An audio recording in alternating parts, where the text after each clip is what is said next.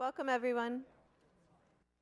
My name's Nicole Smith. I'm a third-year MD PhD student here at Weill Cornell. And on a day when I think everyone has global health and Weill Cornell's role, and Cornell University at large's role in global health on their minds, we're very honored to have President Skorton here, someone who has made a very public commitment to global health. He's here for this month's Grand Rounds lecture. The Global Health Grand Rounds lecture series is part of Weill Cornell's brand new global health curriculum for medical students. This is a student and faculty-led initiative that started last fall. And you can see our websites on the papers that are available at the door for more information. The sponsors of the Global Health Grand Rounds lecture series include the Medical Student Executive Committee, the Global Emergency Medicine Program at New York Presbyterian, the Office of Global Health Education, the Center for Global Health, and the Events Management Office. So we'd like to thank all of those organizations for helping out. On behalf of all of the students and faculty involved, we'd like to thank you all for coming.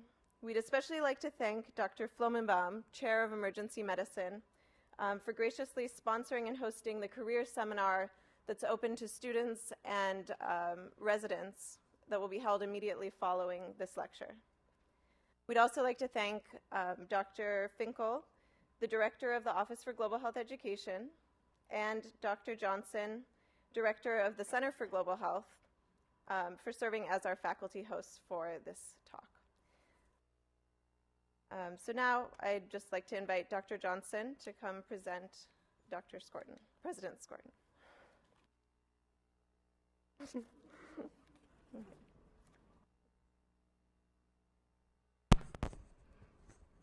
Thank you, Nikki.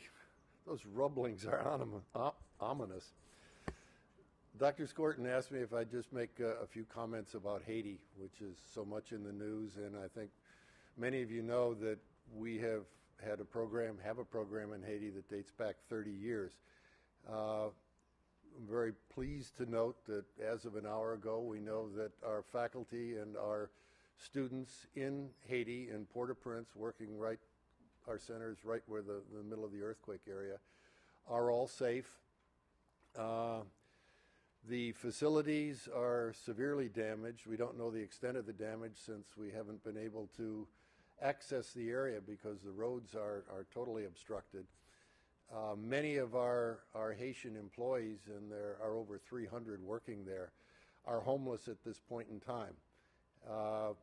This is really the first hit, if you will, the first tsunami, this earthquake, because within the next week, without food, without water, without electricity, without communications, the injured people won't get care.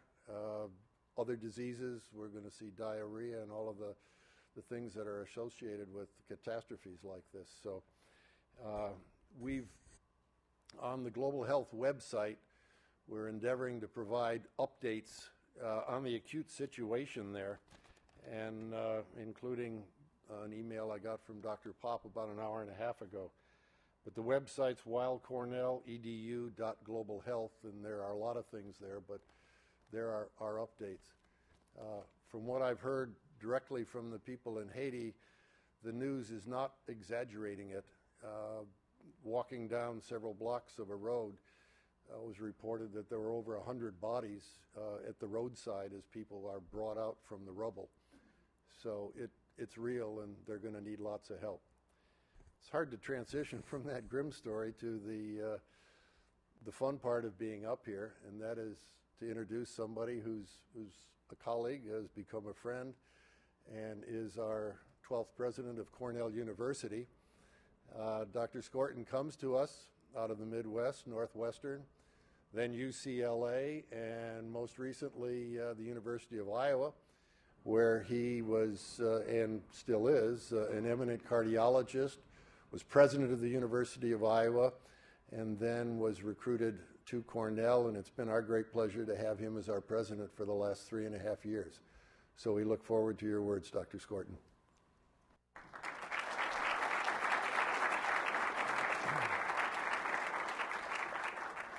Thanks, Warren.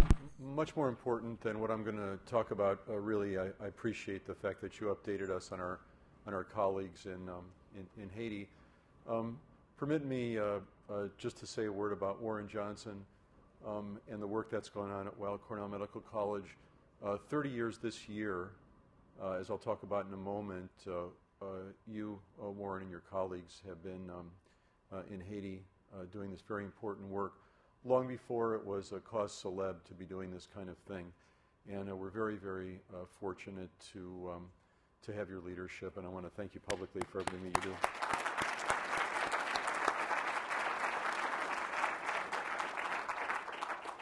So I'm really gratified to see such a good turnout, and it is true, as you mentioned, that global health has been in everybody's mind the last 24 hours, or maybe to be more specific, what's been on many of our minds is how people bearing burdens in the world continue to have more burdens placed on them in the most unimaginable way.